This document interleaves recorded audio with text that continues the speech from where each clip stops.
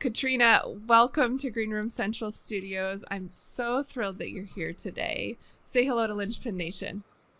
Hey, Linchpin. How are you guys doing? Thanks for having me, Sarah. I'm excited. We had a mutual acquaintance and friend introduce us, and so we're just getting to meet for the first time during this interview.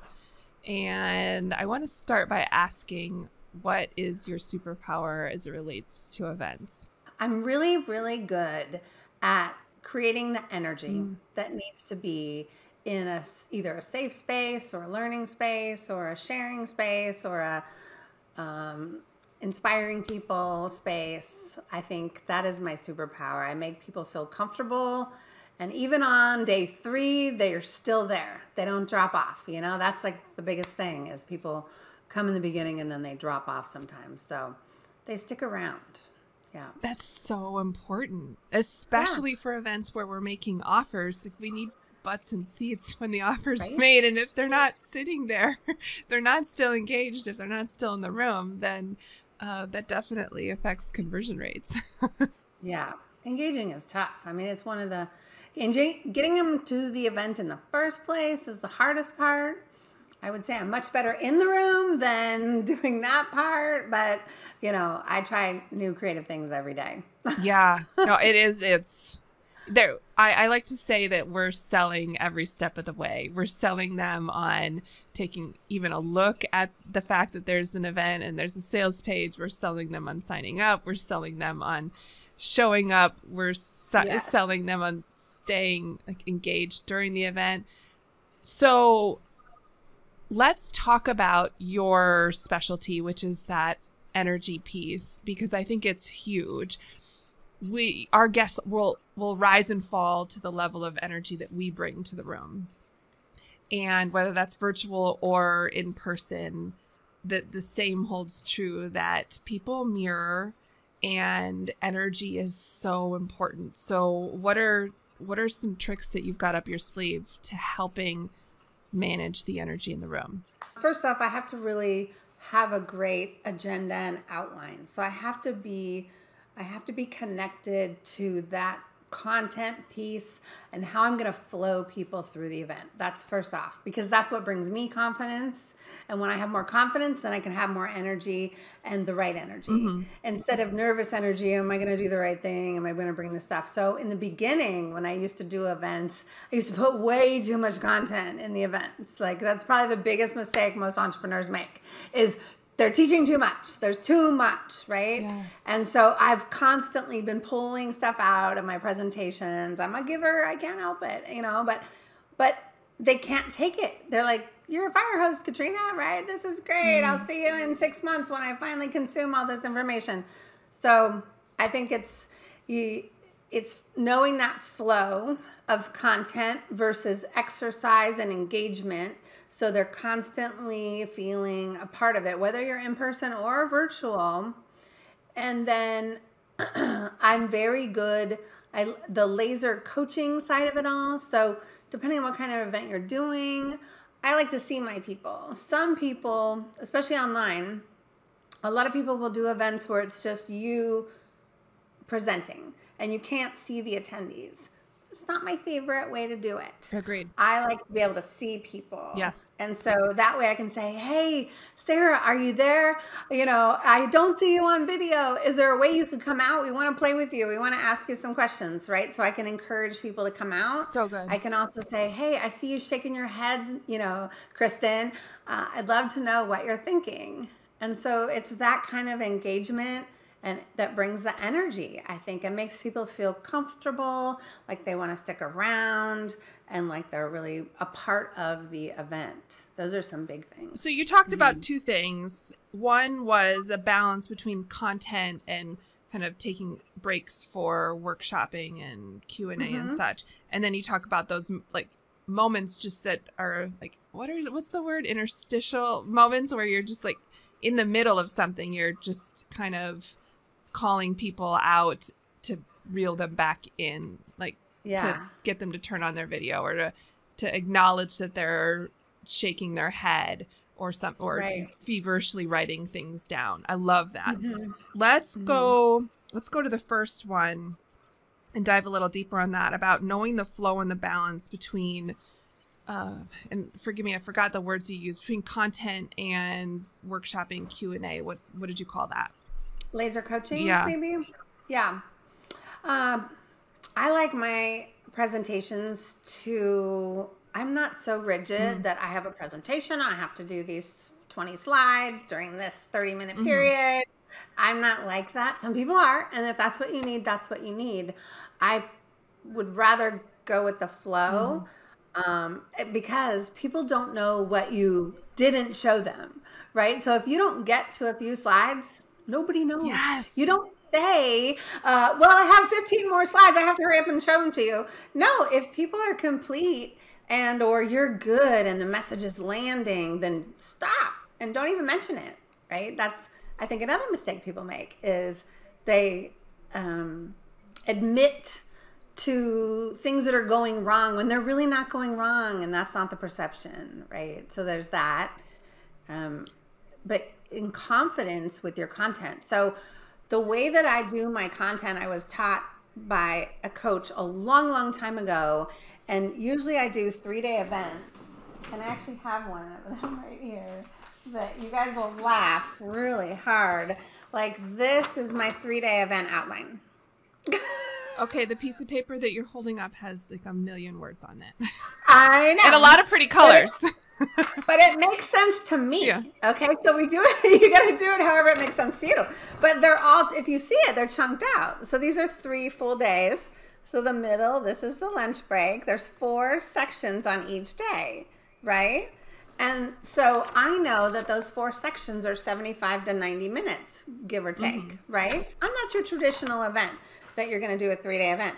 So I have to know first, where am I doing my offer? Where am I making my offer? So that's usually on day 2 in the afternoon.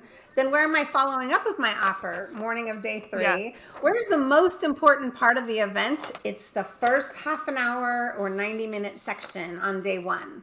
Okay, so those 3 are non-negotiable. I don't move anybody. I don't put speakers there. I don't do anything. But really, those are the things that I plan. The other content has to fit in the middle, right? And I have to intermix exercises. So usually I have 2 colors on here. And like, one is exercises and one is highlights of things. So I know if I put 3 types of marketing, the words that are in this, I know what that means. I know what piece of content I need to teach. I don't need a script because I know my content. I know what slides they are, you know, so I know I can just put the topic of something that I'm teaching. So I know that, oh, after lunch, okay, I'm doing 3 types of marketing, jumpstart your marketing system, the marketing wheel, and the top 10 networking things. So I know just by a glance. So this is what I keep on my little table. Now this is you know, even in a virtual event, I have a table where I stand up and my camera's on me, but I have a table just like I would if I was in a live event. And this top and front and center for me. So you're talking about, so at an in-person event, there would be a high top table where you'd put your water and your notes and a pen or whatever. Lip gloss, water, lip gloss, water, and a pen and a pad of paper, maybe some sticky notes, maybe a couple books, and that.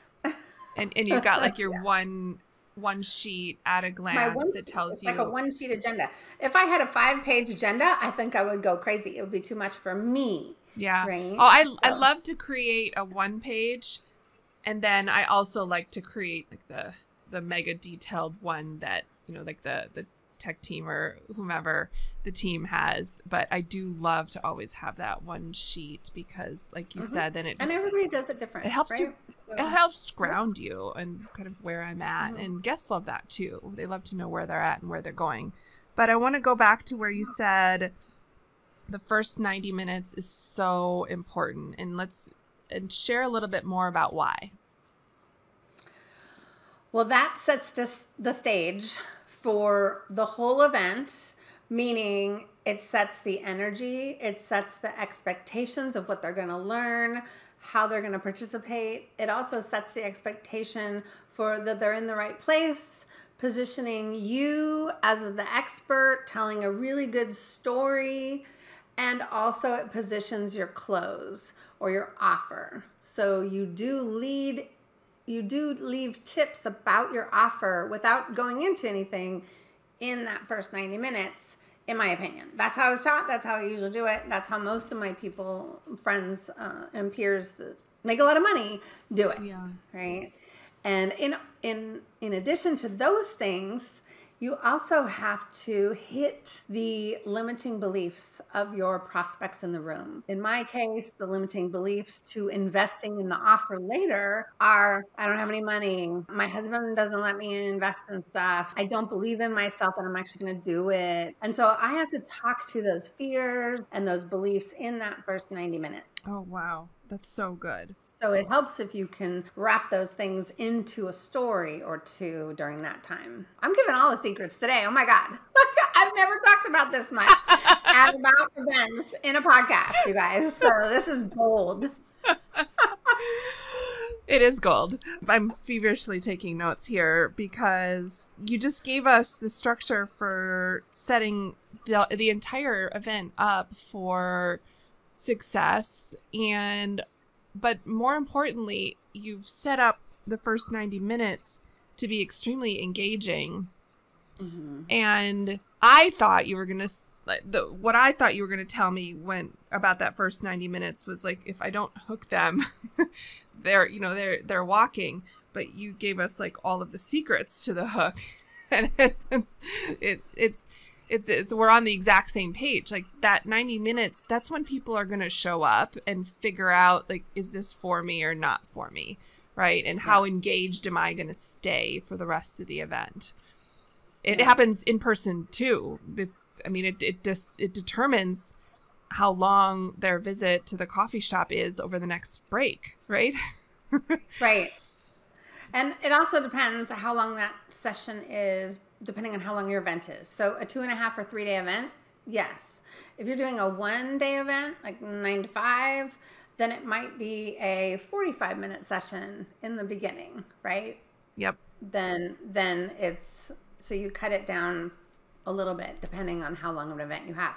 If you're talking a 1 hour webinar, then you've got like 10 minutes in the beginning, right? But it's still really, really important to save those, do those same things in that intro of any event. That's key.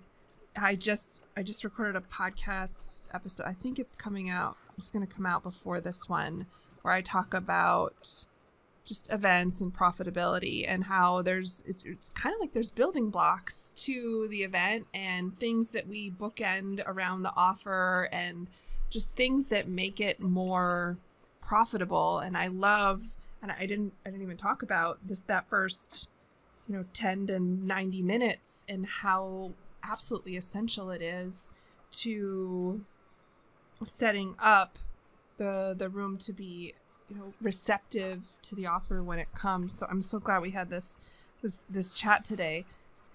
So then after that, you were talking about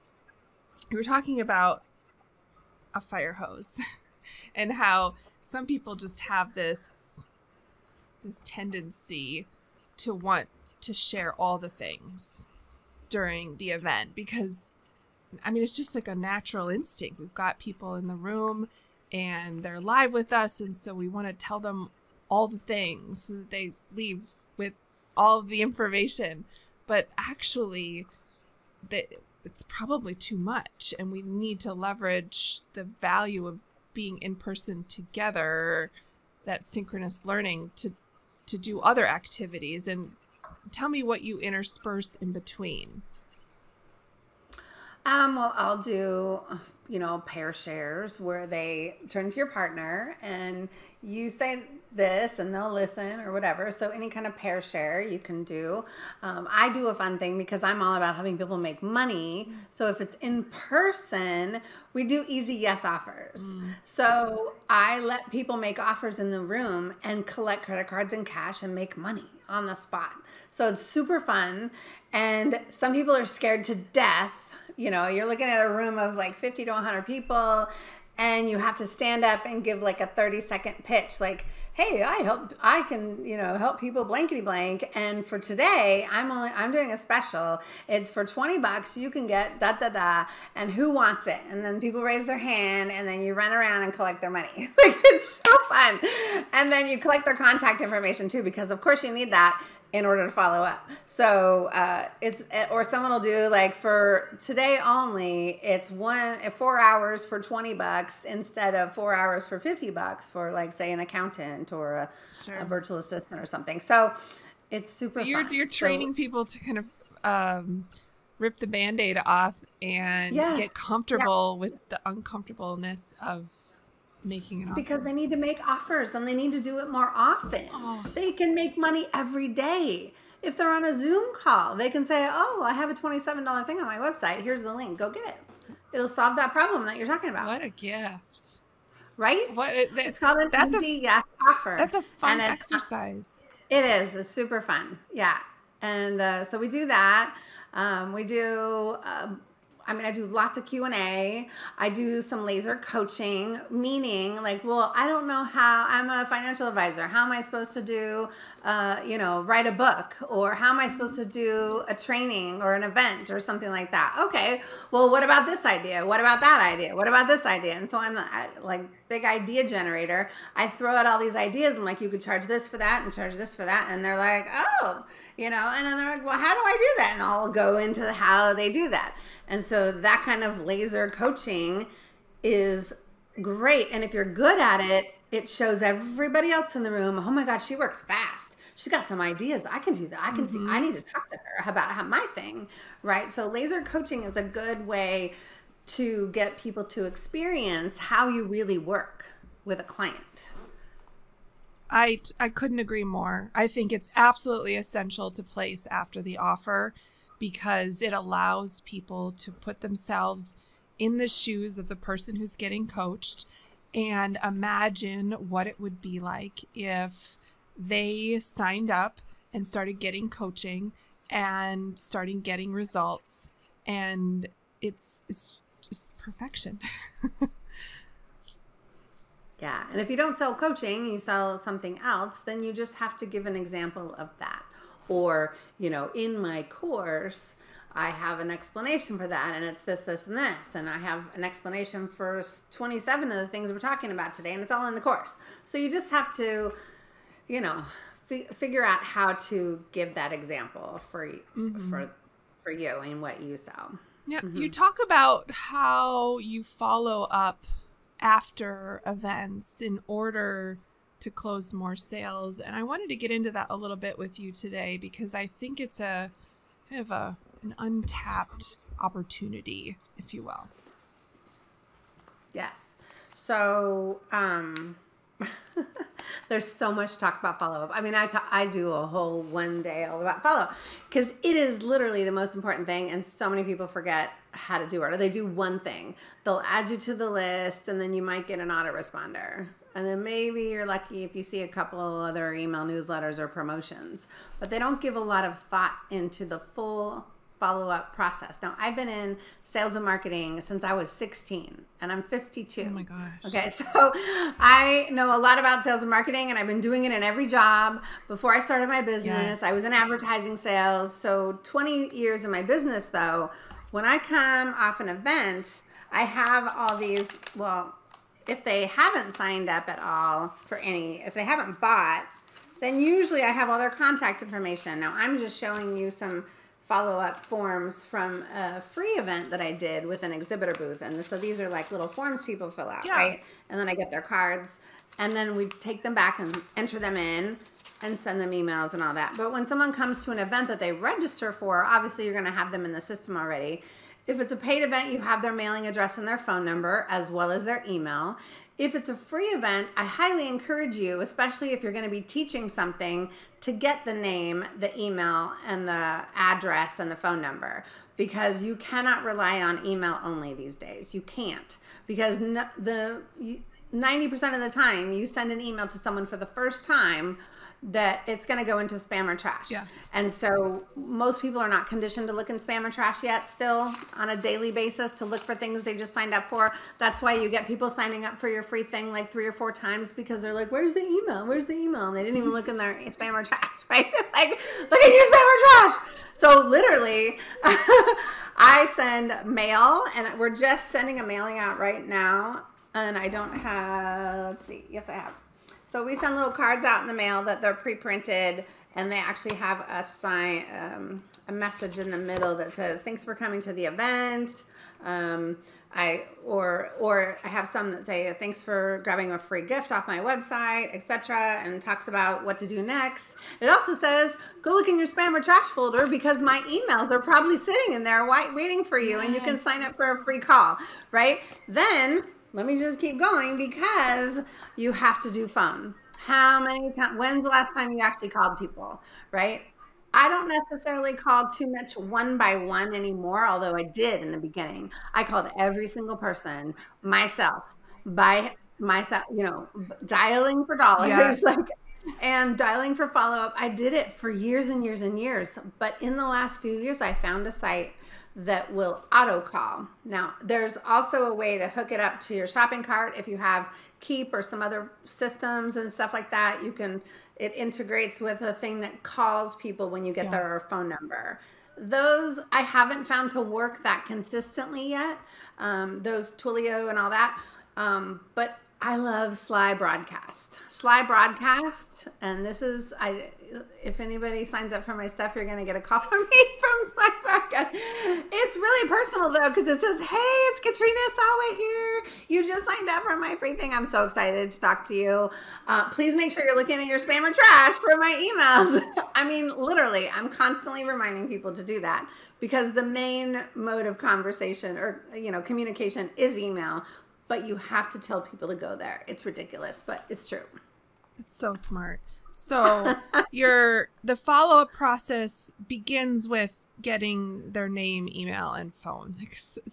I know it's common sense, but it's not always common practice, right? We have to have their contact information, and you're underlining and starring that we need to have not just their name, their email, but we need to have their phone, because texting and calling is a thing.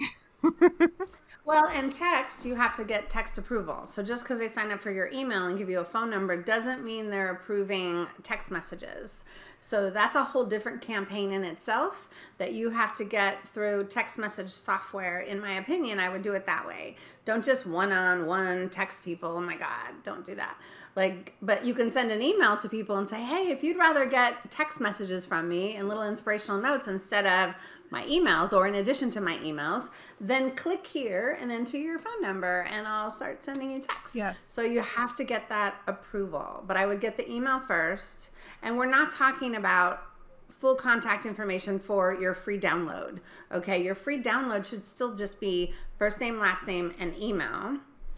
But if it's a bigger training, or even for my webinars now, I do full contact information, because I'm doing a lot of training and I'm giving a lot of value, and I just deserve your full contact information, frankly. If you want this, there's free stuff out there, go ahead. But if you want the right stuff, you can come to me and give me your full contact information. Yeah, and you know how to use it.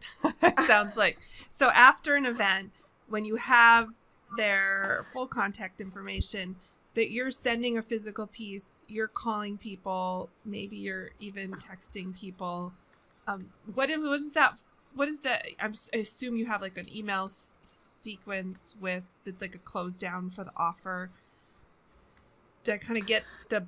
I think it's different for every event, but yes, I mean, I usually don't pre-write those, because I like to, like I said, feel the energy in the event. Sometimes I tweak my offers. Sometimes I'll not make an offer or do something different.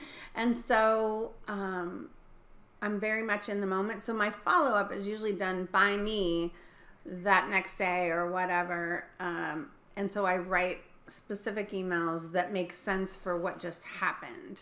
So I'm very close to that follow-up, because I know it's a key thing. It's a key part. It's that important that you want your hands on it. That important.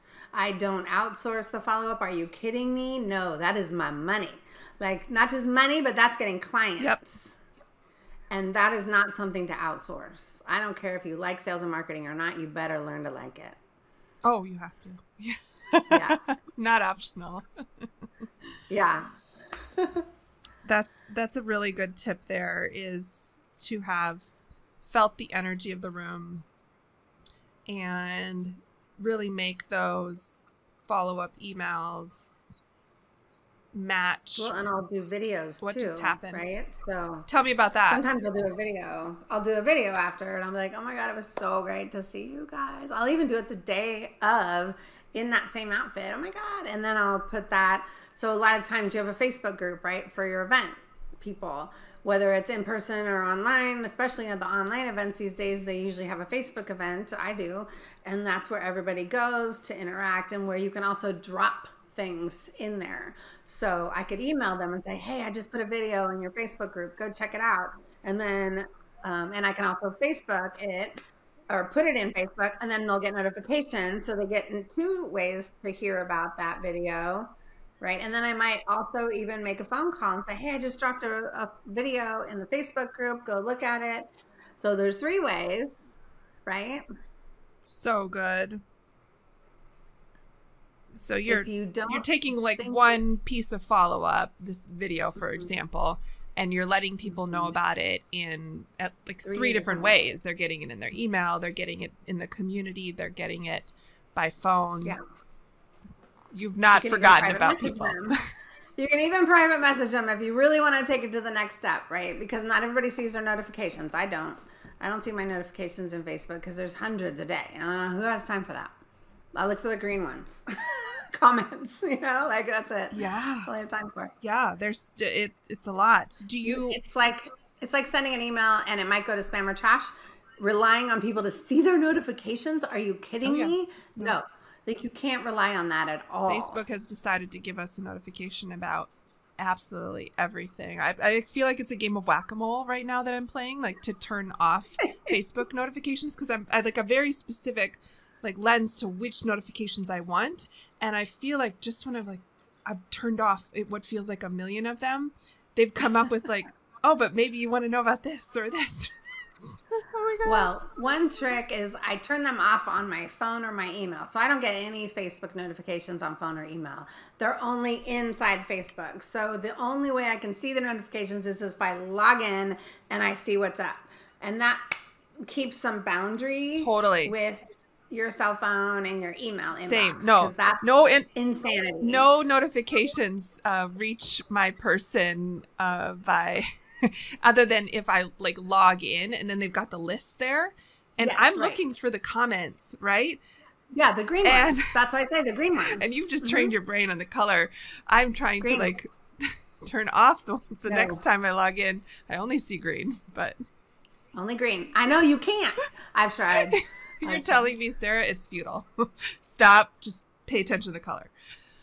Yeah. Oh, so good. So you've just told us like how many different, like 7 different ways to follow up afterwards. This is epic. I want to ask you something specific to your offer follow-up. So usually people make an offer at the event and then they have some sort of deadline, scarcity, urgency to sign up before the event even ends, right? But we're talking about all this follow-up afterwards. So obviously you're extending the window beyond the bounds of the event, right? To capture more people. Depends. How many days do you typically stay in that? It depends. When I did live events, and they were enrollment event, 3-day event, and they did live events, I would typically not extend the window for the offer, at least not the discount or the bonuses. Yep. You got to sign up today. And when you have an order form in person, I was just printing a new order form for my event.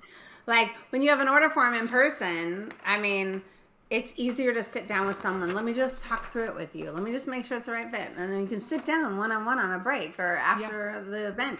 Like, is this going to be good? Okay, you just need to fill this out. I just need to have it before you leave. So no, I don't extend the offer. If you leave and decide to do it later, you're not going to get these bonuses or whatever. The only way that I would extend it is if you have to talk to a significant other or something's up and we're going to schedule a follow-up call for the following week, I can let you have that special if you schedule now that call. Something like that. So good. Scheduling a and call. Then virtual events, you can I have yet to find, honestly, I have yet to find the secret to getting them to buy today. So they're not as profitable for me as the live events were. Really? They're still profitable, but I find I have to do lots of follow-up calls. Most people just want to talk about it.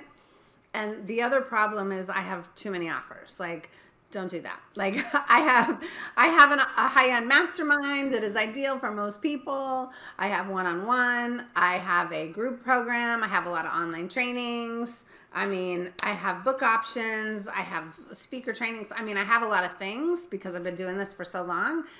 So usually when you have an event, you want one offer, right? You might want to downsell after that big offer. But if people are confused, especially on virtual, they're not buying. So the main call to action really for me virtually is to schedule a call. And so I usually clear my schedule for a good portion of the week following the event, because and then I only let them book those days. Like, if you're interested in one of these, I will hold those specials open through next week, but you've got to book today. So here's my calendar, here's my calendar, here's my calendar, right? That's so smart. But I probably need to make more. If you sign up during the thing, you'll get this extra bonus or something. I probably need to do that just so they buy. Yeah.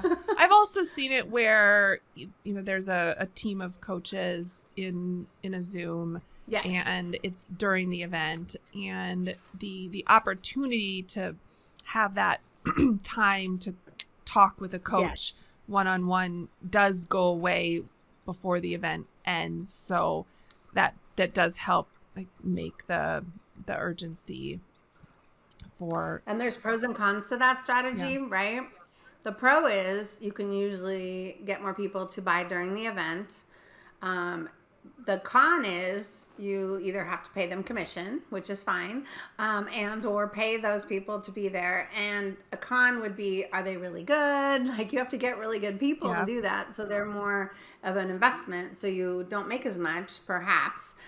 The other con for the attendees is they get pulled out of the event. Yes. And I've been in events where people pull people out of the events before as an attendee, and it's horrible. It's a horrible feeling because you feel like you're missing something. Totally. So I would never do that at my events. No way.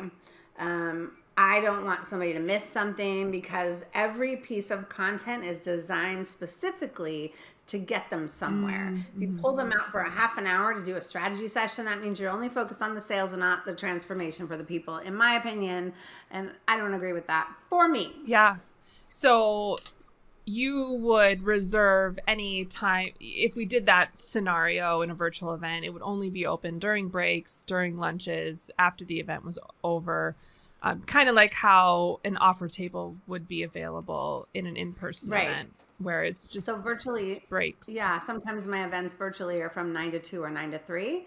And so I will say, hey, if you want to talk after the event, hang out for the next hour and we'll answer some questions, or I can schedule private calls too, for sure. Yeah. And the days of doing an evening session are gone for me. I'm sorry. When I turned 40 something, I was like, I can't even stay awake until 9 or 10 o'clock. You want me to do an evening session just to wear down the people? Well, it wears me down. I don't even know what I'm saying because I'm clueless at that time of night. My brain turns off at like 5.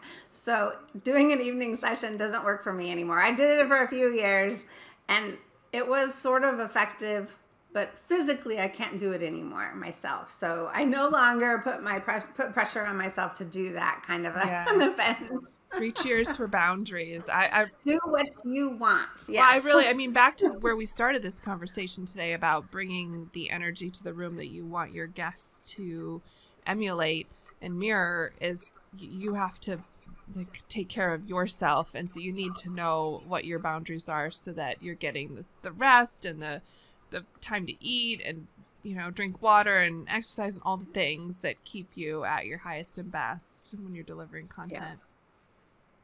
Agreed. Food and sleep and even the right footwear now, right? So I've had 2 total hip replacement surgeries, Oh my and I've had a foot surgery, and I used to be like 60 pounds heavier than I am now. It was really hard to stand on my feet for 3 days, Oh, yeah. right? Physically. And even one event I had, I think it wasn't after surgery. I had twisted my ankle like super bad. And I literally did my event from like a recliner chair and an ottoman, or a chair, a big kufi chair and an ottoman with a table next to me and my crutches. Like I literally, the show must go on. So it was like right before one of my events in person. It was a crazy, and I sold nothing at that event. I will just tell you that if you can't do it full energy, full out, or you're in any kind of lack of confidence mode for any reason, it's going to make a difference. Wow. That's a really good tip. That's a really good tip. Yeah. So what a helpful learning opportunity for you to go through that, so that you can be able to share that with us, so we can just know, like, just reschedule. You're welcome. Damn it. Yeah. Katrina, I have to know, what do you say to yourself backstage and on stage?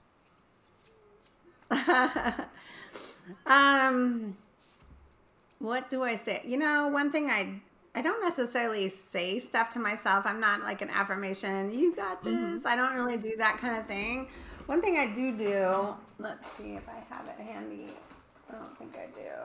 Oh yeah, I do. Is every day before my events, I will pull an angel card. And I'm not usually the big woo-woo person. I'm a practical, tactical. But when I need to get in a certain energy or get my heart centered on who's going to be there and why they're here and what I need to deliver, I will draw an angel card. And you never know what's going to come out. And it could be ground yourself, right? and then you're like, okay, take off my shoes. All right, get in my body, that kind of thing. Or I might get cleanse and detoxify. Oh, okay, well, I need to eat a shake or something, or like I need to shake it off or dance or something like that. So, yeah. And I love music. So music gets me in the right energy. So I start events with music, except virtually. I haven't really, unless I bring in a separate techie team, it's really never it's always a flop. Put it that way. When you put videos or music on yourself for your virtual event, you need a team for that. Yeah, I do recommend a team because it can be done and done really well and be super fun. But yeah, it's just one of those things. It's just helpful to have a team behind you. Agreed. What's your best tip for filling your events? Oh, I don't have the best tip for that. Actually, going to other events is the best way to fill your own events, I would say. That's it. On my enrollment events, the most I've ever gotten was like 75, 80 people, honestly. Okay. And I've always had a goal. Let me just get to 100. Let me get to 100. Right. On the virtual events, now when I'm doing it myself, I still haven't gotten over that many people. But when I did a multi-speaker event or a summit or something like that, I've gotten up to 650 people. So, I think it's exhausting. So when other people help you promote, that can be helpful. So definitely you have to engage joint venture partners, affiliates, friends, speakers, contributors, vendors, sponsors, whatever it is, because doing it on your own, unless you have tens of thousands of people on your list, it's going to be very challenging. Yeah. Mm-hmm. Those are great tips, though. Yeah. What's your favorite moment at events that you host? Favorite moment of all time? Or just like a specific moment at every event where you're like, I love this part. I don't usually get stumped.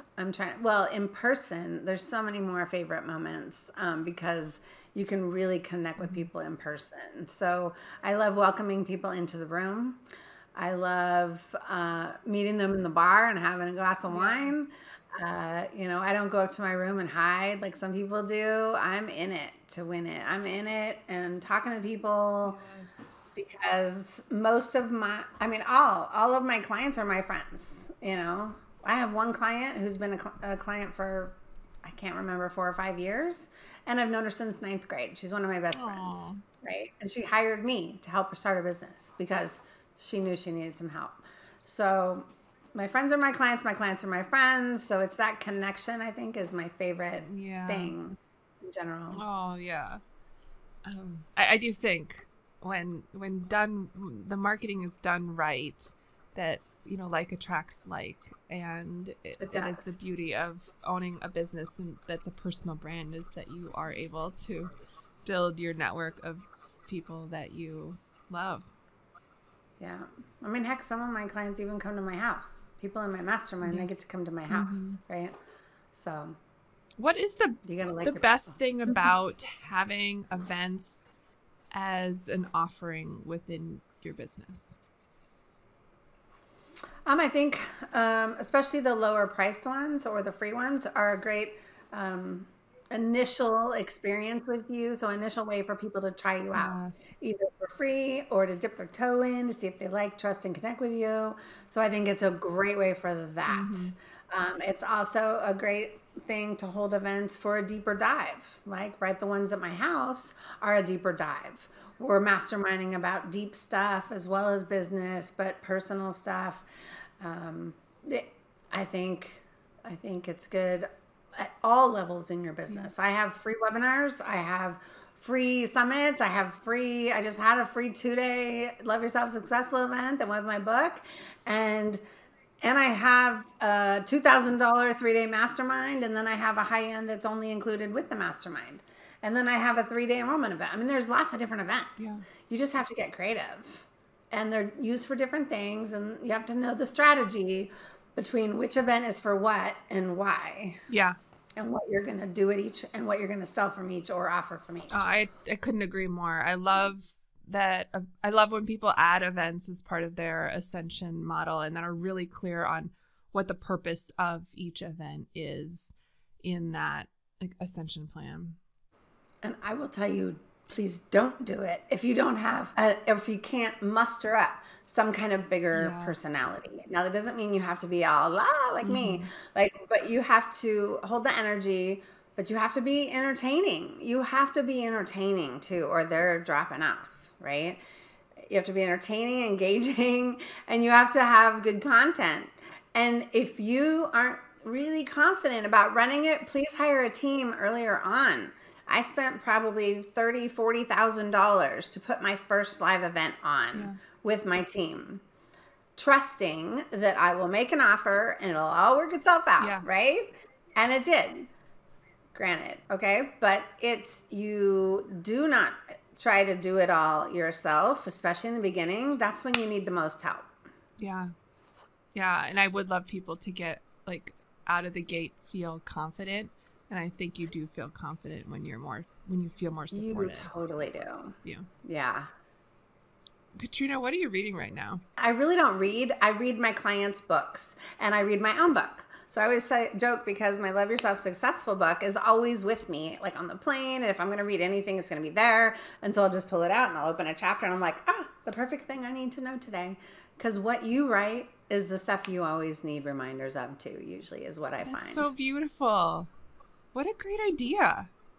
I'll put that another reason why I need to write a book someday. Yes. Katrina, what do you have going on right now that Linchpin Nation should know about? And where can they find you? If they are wanting to be on any summits or gift giveaways, I have lots of opportunities this year. And they can join my international speaker network. And that is a great place to go for learning how to become a better speaker, getting all your ducks in a row, also finding speaking gigs. Yeah. But we have opportunities to speak as well, to get your feet wet. And And then I have events throughout the year myself that people can attend. So you can go and get on the email list. There's lots of free stuff on the website to try me out. And then just reach out. Don't be shy. And the platforms where reaching out is a great idea are? Well, the website is the best way. If you sign up for something, I'll definitely get it. I read all my emails. I don't have someone reading my emails. Nice. So jumpstartyourbiznaw.com Okay. is for that. But I'm on Facebook and LinkedIn, and I look at those messages. I don't really look at my messages on Instagram, on Twitter, although I'm all in all of those places. Yeah. I'm everywhere.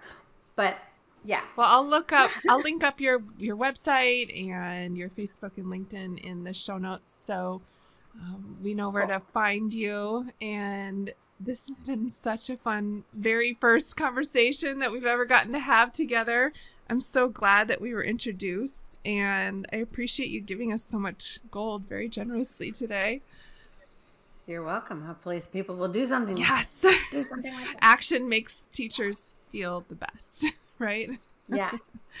Well, thanks, Katrina, for being here on Greenroom Central today. Take care.